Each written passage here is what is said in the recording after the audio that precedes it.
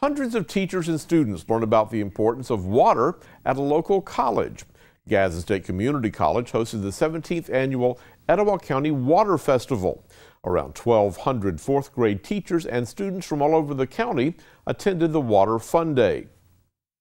That festival is designed to educate students about all aspects of groundwater with hands-on activities. Keep Alabama Beautiful Executive Director Lisa Dover says it's important for the children to learn about this water information.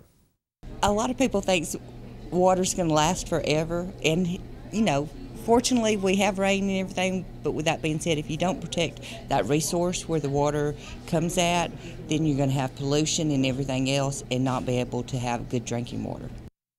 Dover says in the many years she's been part of the Water Festival, it never gets old. She says the students always want to come back.